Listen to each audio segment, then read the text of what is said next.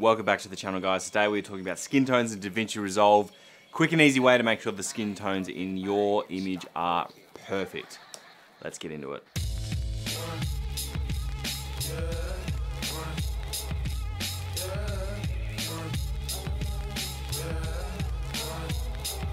So for those of you who don't know, my name is Ed. I am a working videographer and photographer out of Melbourne, Australia.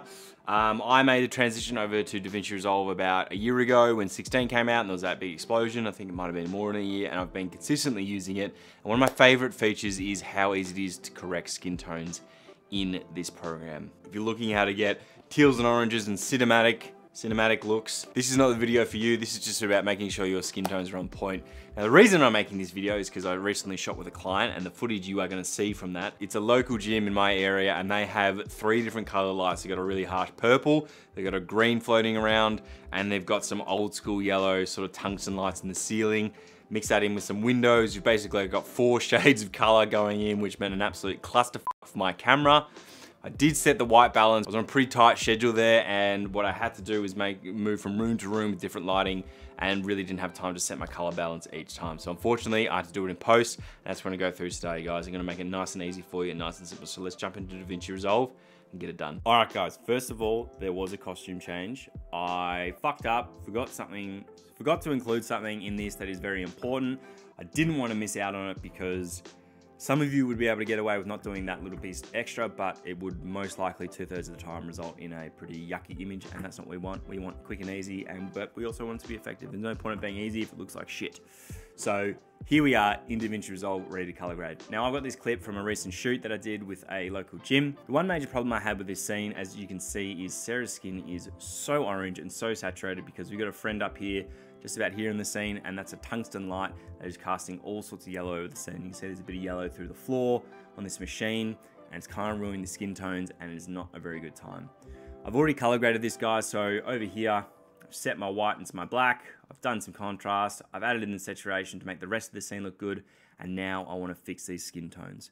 The way I always go about fixing my skin tones, guys, and probably, I'm not sure if this is a typical way to color grade, but this is how I do it. I like to have all my colors, saturation, all that in the same sort of level on the grade. So I've got my blacks and whites, I've got my contrast, and here's where I do my colors. Now, if you wanted to do your colors, but make sure that 2 nodes don't interact with each other while they are in the same sort of segment, if you will, all you've got to do is press Alt-P, and it's going to bring up a new node and make sure it's connected to a channel mixer. So once you press Alt-P, you can see you've got 2 nodes stacked on top of each other.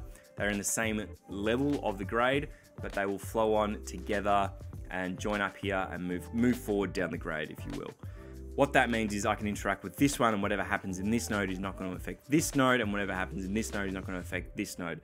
Very, very good for altering specific colors. This is very, very commonly used for skin tones, and it is an awesome, awesome technique. So our setup is going to be our vector scope here. You're going to make sure you have your skin tone indicator on. If you do not see that, all you're going to do is click on this little menu here and just click this button here. It's going to show it up. That little line is exactly what it suggests. It's a skin tone indicator. Once you've selected the skin tones, which I'll show you how to do in a minute, you want this blob of mess to be up this way.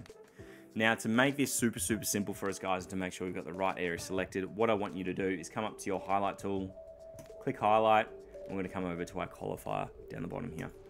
Now, as you can see, now that I've got highlight selected, what highlight does will show you only what's happening in that node. If you put it on, it's only going to highlight exactly what's in that node. So as you can see, as I press the qualifier and drag it across Sarah's skin, it's only showing me what I've selected. If I take the highlighter off, it goes away. So now that I've got the skin tone selected, what I want to do is come down here and do clean black and clean white. Now you might be asking, Ed, what does that do? It's exactly as the name suggests. Davinci's really, really clever at the way they just name things the way that they are. It just keeps your blacks clean and your white clean. So it doesn't, if you are going to use any of the offset tools or, you know, put any colors in your shadows or your highlights, it's not going to bleed over to your blacks. It's going to make sure that your blacks are black, your whites are whites. The other thing I like to do is just to make sure is I want to drag the saturation slider all the way up, which means I'm going to take all the orange into account when I'm grading this, or all the things that I've qualified. And with our luminance, I want you to do a low soft and a high soft. I usually go around 8. All the softening does is make sure that when you are doing the grade, it doesn't go from one luminance value to the next one and then just cut off that grade. It's going to slowly, gradually fade away.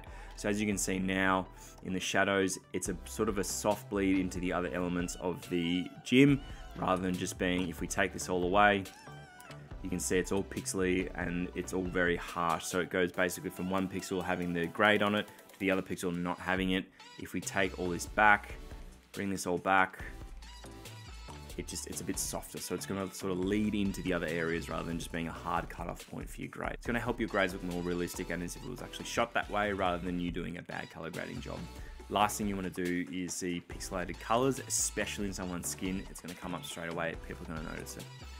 So now that I've got that explained, guys, this is probably the most simple grade that you've ever seen in your life. On the indicator, you can see that a blob of white and color here, which is everything we have selected in the scene, is in the right direction. So Sarah's skin tones are actually on the right sort of path, but they are a little bit oversaturated. So all we want to do, grab our saturation slider, and as you can see, it is going to reduce the saturation.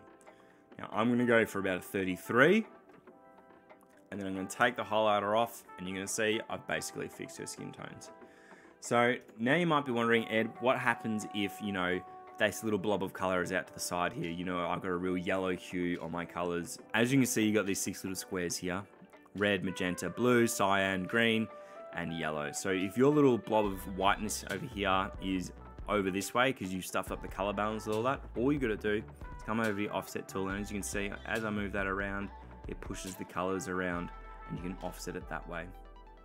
Now you do have to go by feel a little bit, so if you add a little bit of yellow into it and it's probably a little bit too saturated for the rest of the scene, you do want to make sure that you are correcting that through the saturation or the color boost and making sure they're all lining up. So I always recommend clicking on the highlight and just sort of going on and off to make sure it's blending into the scene really well. This was a really easy example for me because it was just her skin tones and that orange was so obvious that it needed to be reduced even on the machines around it. So this was a nice easy fix, but in general, guys, you want to make sure that these colors are lining up over here, and remember that if they're off in some random direction, use the offset tool to make sure you're pushing in the right direction to get this indicator over this line, and it pretty much just matches up. As you can see, as the movement of the dot moves around, it just follows over here on the vector scope.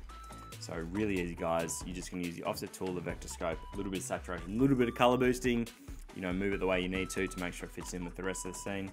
And you've got nice and easy skin tones. That is it, guys. Nice and easy skin tones. It's really, really easy to use the qualifier to eliminate anything you don't want. I think skin tones are something that are really important to get right in your footage. It's something that will set you apart. I think Davinci Resolve, obviously being something that was typically a coloring suite, has just got so many more tools to just get the best colors out of your images and to make sure that your footage is looking schmicko. I've recently switched over to the A7S3, which has been awesome and much easier, much better color profile, but I know a lot of people out there are still shooting on the A7 III. It's still by a B cam or whatever camera it is. You can sometimes stuff up the skin tones, mainly Sony's, let's be honest. It's not nearly as complicated as some people will make it out to be. But by no means, guys, this is not an in-depth guide to color grading. This is just quick and dirty, nice and simple.